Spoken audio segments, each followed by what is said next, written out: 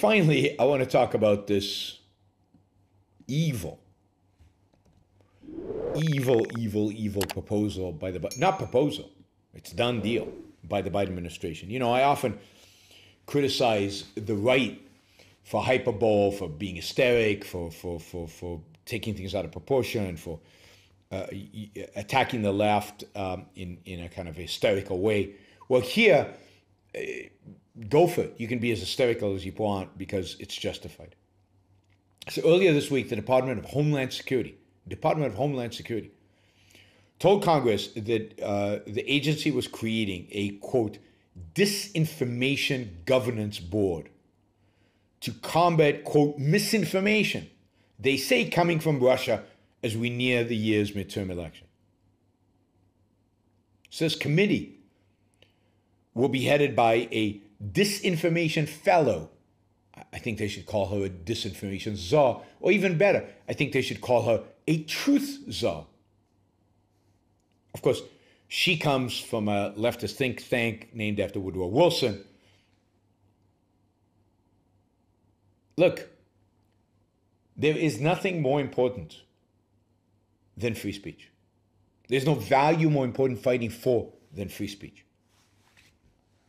And as I've said over and over and over again, it is only really government that can censor. I don't consider what happens on Twitter a free speech issue, although you could say censorship by proxy, maybe, but then you'd have to prove that it was by proxy.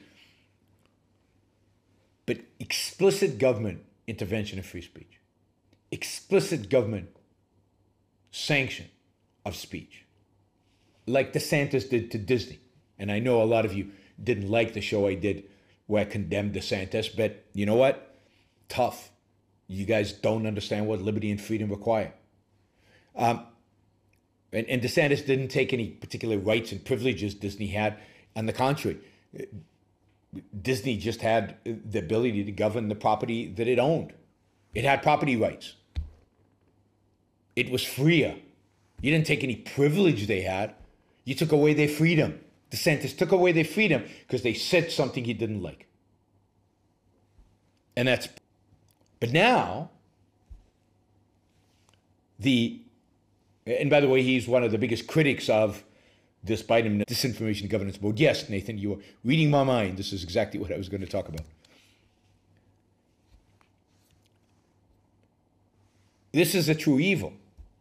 And look, I'm not worried about what Biden's going to do with it.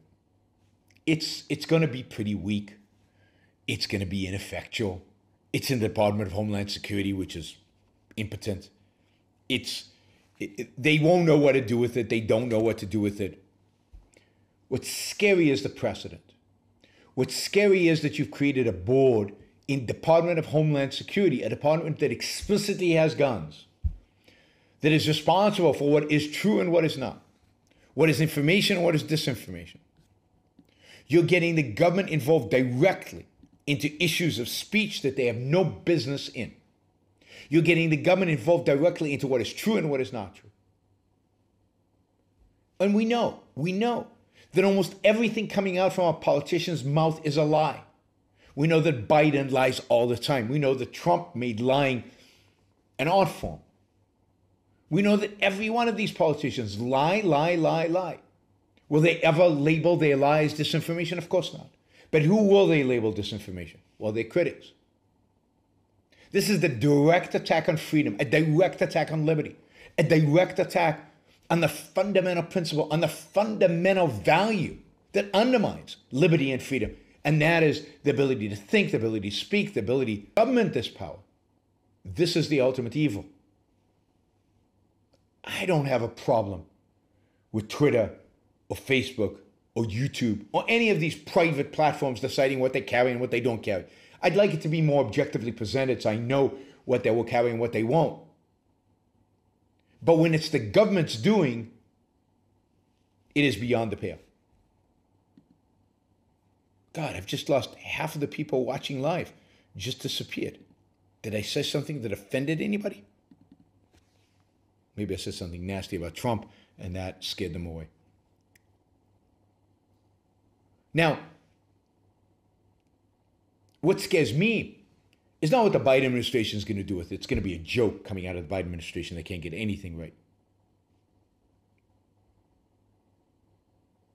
All right, the connection is wonky. I apologize if it's glitching, and the connection is not great. But I'm using the bandwidth I have. The bandwidth is not great here, so it is what it is. So sorry about that. Hopefully you're still all online.